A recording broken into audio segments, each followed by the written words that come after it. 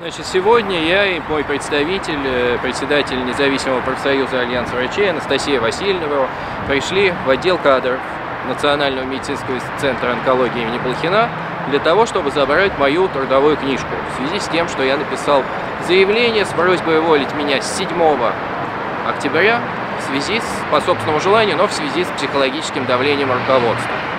Сначала начальник отдела кадров Надежда Нечапай отказалась с нами общаться, отправила нас к директору института Ивана Стелиди. И вот когда мы туда почти уже дошли, она неожиданно позвонила и сказала, что будет сама заниматься моим вопросом, и мы стали ожидать звонка от нее для того, чтобы узнать, когда все-таки нам отдадут мою трудовую книжку. При этом сотрудники службы безопасности почему-то отказываются пускать представителей профсоюза внутрь, проводить нам профсоюзное собрание, ссылаясь на то, что директор института Иван Стелиди еще не подписал заявление о том, что они допущены на территорию. Вот в данный момент мы ждем, как будут развиваться события далее, и надеемся сегодня все-таки на мою трудовую книжку получить. Но, тем не менее, поскольку нас не пускают на территорию учреждений, где у нас есть профсоюзная ячейка, мы, разумеется, вызвали полицию, потому что уже ждем больше получаса. Сейчас приедет полиция, будем разбираться, на каком основании охрана и даже директор нарушают 10-й федеральный закон, а именно 11 статью о беспрепятственном посещении профсоюзных представителей учреждений, где у нас есть первичная профсоюзная ячейка. Ну, конечно, мы будем добиваться, чтобы сегодня отдел кадров отдал трудовые документы, выпустил приказ об увольнении, и обязательно добьемся, чтобы все было соблюдено в соответствии с трудовым законодательством.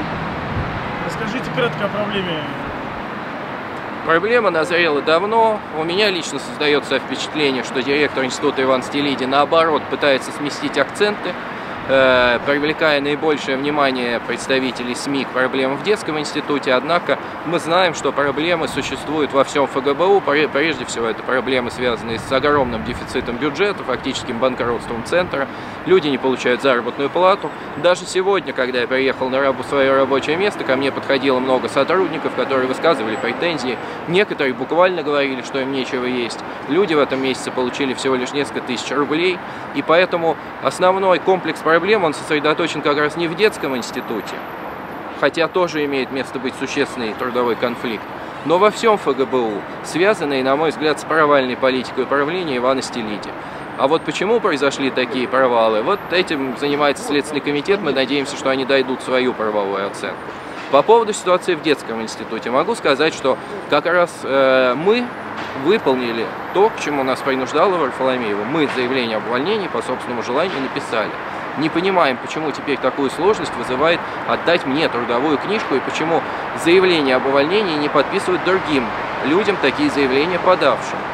Поэтому вот в этой ситуации мы надеемся, конечно, на вмешательство представителей правопорядка, которых мы ожидаем, и надеемся, что будет проведено тщательное расследование, результаты которого будут преданы огласке. Потому что банкротство крупнейшего национального центра в эпоху, когда мы реализуем национальные, опять же, проекты, оно вызывает, ну, лично у меня удивление и непонимание, прежде всего, как у гражданина этого государства.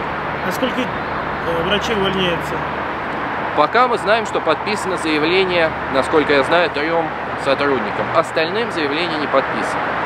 По идее, если, насколько мы знаем, всего было подано 10 заявлений, значит, еще порядка 7 ожидают своего подписания и рассмотрения у директора. А какая реакция Минздрава Российской Федерации по данному вопросу? У Минздрава вот очень странная реакция. Они сформировали комиссию. Еще до окончания ее работы, обвинив нас в нарушении этики, при этом в чем этика была нами нарушена, мы не поняли, и нам этого никто не объяснял. Возможно, в том, что мы открыто высказали свое мнение, а как мы все знаем, органы власти не любят, когда кто-то оглашает результаты их провальной работы, пытаясь создать для общества максимально комфортную и красивую картинку. И вот в ответ на, собственно, то внимание, которое мы уделили этой проблеме СМИ, за что мы им, кстати, очень благодарны, была сформирована комиссия Минздрава, однако она почему-то была сформирована, на мой взгляд, не совсем корректно, налицо явный конфликт интересов. Большинство членов этой комиссии друзья Александра Григорьевича Румянцева, который, собственно, и продавил Варфоломеева, он и предложил кандидатуру Варфоломеевой на должность директора. Комиссия приезжала, некоторые ее члены почему-то и в выходные дни в том числе, в вечернее время, избегали общения с коллективом, с родителями, с пациентами. Поэтому нам хочется верить, что мы ошибаемся, но у нас складывается такое мнение, что выводы комиссии объективными не будут и будут явно не в нашу пользу. И вообще, мне кажется, что комиссия уже пришла к каким-то выводам еще до того, как они посетили наше учреждение. Поэтому надеемся на более объективное рассмотрение этой ситуации в дальнейшем. И я хочу подчеркнуть, что в отличие от наших оппонентов, мы от контактов с прессой не укрывались. Мы их всегда приглашали на публичное обсуждение накопившихся проблем. И мы поступили честно, написав заявление, не желая участвовать в таком деструктивном процессе, который тут происходит. В отличие от наших оппонентов, которые до последнего цепляются за свои должности, не желая признать тот провал, который был достигнут при их руководстве. А до Варфоломеева были конфликты? Почему именно такой эпицентр конфликта начался, когда только она пришла? Потому что детские онкологи оказались, как ни странно, самыми смелыми людьми. И потому что мы не пожелали молчать. Мы рассказали о тех проблемах, которые накопился в ФГБУ, ну а проблема Варфоломеевой связана с тем, что она заняла просто ошибочную агрессивную политику, открыто призывая нас написать заявление об увольнении по собственному желанию. Вот поэтому мы и не стали терпеть, и попутно выяснились другие, на это наслоились другие огромные проблемы, которые в ФГБУ наслоились с бюджетом, с дефицитом кадров и так далее. Поэтому центр сейчас фактически он в значительной степени уже не является тем флагманом, которым являлся когда-то, когда он открывался, когда задумывался. Даже несколько лет назад ситуация была совершенно иной. Да, проблемы были всегда, но сейчас мы видим огромные репутационные потери, половина коих не заполнена, денег нет, коллектив разбегается, что с этим делать дальше. Ну, я думаю, это задача, этот вопрос должны мы обсуждать всем профессиональным сообществом. И один из вариантов, я о нем уже говорил, это возможно рассмотреть вопрос о передаче ФГБУ из федерального подчинения в Департамент здравоохранения Москвы, что позволит развивать и научную составляющую, поскольку есть достаточно мощный научный кластер в Сколково, и, возможно, покрыть какой-то дефицит бюджета, хотя бы выплатить людям задолженности по заработным платам. Правильно я понял, то есть конфликт копился, и когда пришел новый директор, это все... Нет, это наслоение одной проблемы на другую. Вот с чем это связано. Это не связано ни с какой борьбой за какие-то должности. Потому что когда нам говорят, что кто-то захотел стать директором, то просто это смешно слушать. Ну, во-первых, потому что много лет мы ни за какие должности не боролись и вполне конструктивно работали со всеми предыдущими руководителями в конструктивном ключе. Ну и во-вторых, потому что мы все прекрасно понимаем, что люди, которые выносят ссор из избы на публичное обсуждение, никогда на руководящие должности не назначаются. Поэтому вот если бы мы хотели занять какие-то руководящие должности или хотели какого-то повышения по карьерной лестнице, то уж явно бы мы, наверное, действовали не так и с такими публичными заявлениями не выступали. Здравствуйте, какой тут адрес? Каширская, 23. Каширская, 23, онкоцентр. Я профсоюзный представитель, меня не пускают тут охрану. Конкретно институт онкологии. Внутри учреждения, в котором у меня есть профсоюзная организация. Нарушает 10 федеральный закон охраны.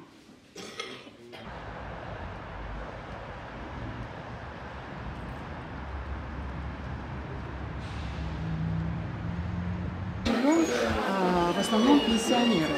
Вот я, например, получаю пенсию, многие получают пенсию, и плюс вот эти вот нищенские зарплаты. Вот. Но сейчас люди готовы сказать, вот я сейчас прошла по нескольким, они готовы сказать, но они готовы сказать 10-го. Они уже полгода ждут, когда им что-то в месяц Иван Сократович во всеуслышание сказал, заявил, что зарплата медсестер 85 тысяч. 85. Это он объявил так? Да, на пресс-конференции. На самом деле, на пресс-конференции он объявил, что зарплата 85 тысяч. У врачей 180. Да, а в реальности как? Вот. В реальности врачи не получают 50 тысяч. Даже меньше. Ну вот к нам только что подходили врачи из клиники, они говорили, что они получают 5,5 тысяч уже полгода. Я имею в виду, даже 50 они не получают, но они получают по 5. по 6, Вот, по 5, по 6 по они 10 получают. тысяч. Вот. Да. А медицинские Мы, сестры? медицинские сестры, получаем по 3, по 2, по 5 тысяч. Я не понимаю, как так можно вообще. Я просто вот, Почему вы вообще? Вначале- Мне кажется, надо просто взять и идти отсюда вообще. Как можно работать Да, за такие деньги? да. Вы в любой частный центр я пойдете? работаю последний месяц тоже. То есть вы Потому тоже что- увольняете? Конечно, Правильно, всё. конечно, Всё. конечно. Всё, Еще всё. увольняются 3 Да. человек. Вот, мы уходим с нашей поликлиники, мы уходим 3 человек. Вот мы работаем сейчас последний месяц и За уходим. такие деньги-то вообще, Да, конечно. поэтому я вообще ничего не боялась никогда говорить и не боюсь. правильно, Потому да, что и мы не боимся. это все правильно. Это просто беспредел уже. Максим Юрьевич, он доводил такие цифры, что у всех волос шевелился на голове на вашей пресс-конференции. Все согласные, все били в ладоши, аплодировали, но никто не все боятся сказать почему-то. То ли остаются, они держатся за эти места. Я не знаю вообще. Почему. То ли Подождите, а не смысл держаться за 3-4-5 тысяч? Я не знаю. В Москве, в мне надежде кажется, на то, что все-таки мы когда-то Сколько? будем получать.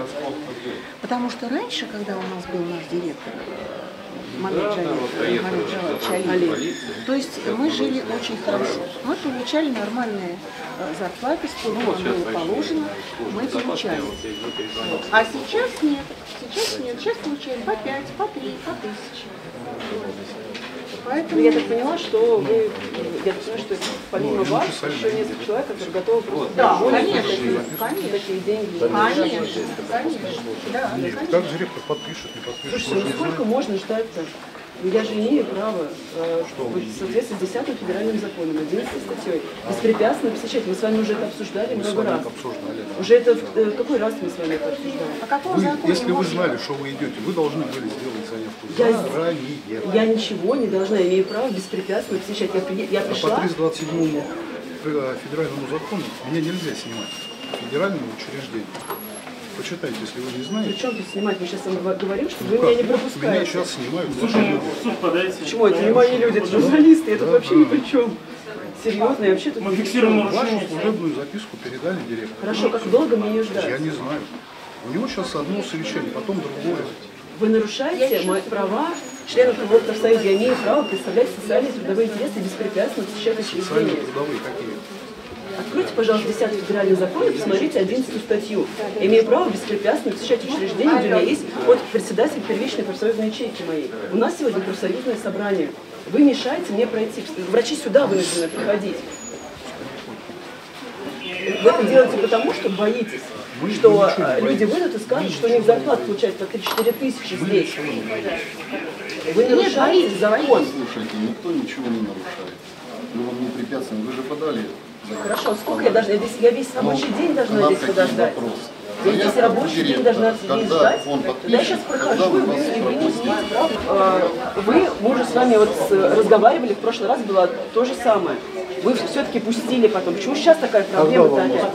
Вы в прошлый раз написали заявление, сказали, что можно проходить. Да. Ну, посмотрите свою запись, что там было сказано. Хорошо, вы опять сейчас... В общем, единственное, что нужно сделать вам, это подождать. Ну, подпишет Сколько можно директор, ждать? все, мы вас запустим. Да директор не подпишет. Ну, а Слушайте, почему вы так думаете? Да потому. Ну, почему такая уверенность? Нет, давайте я напишу заявление, потому что это уже просто, знаете, это уже просто невозможно. Не снимайте!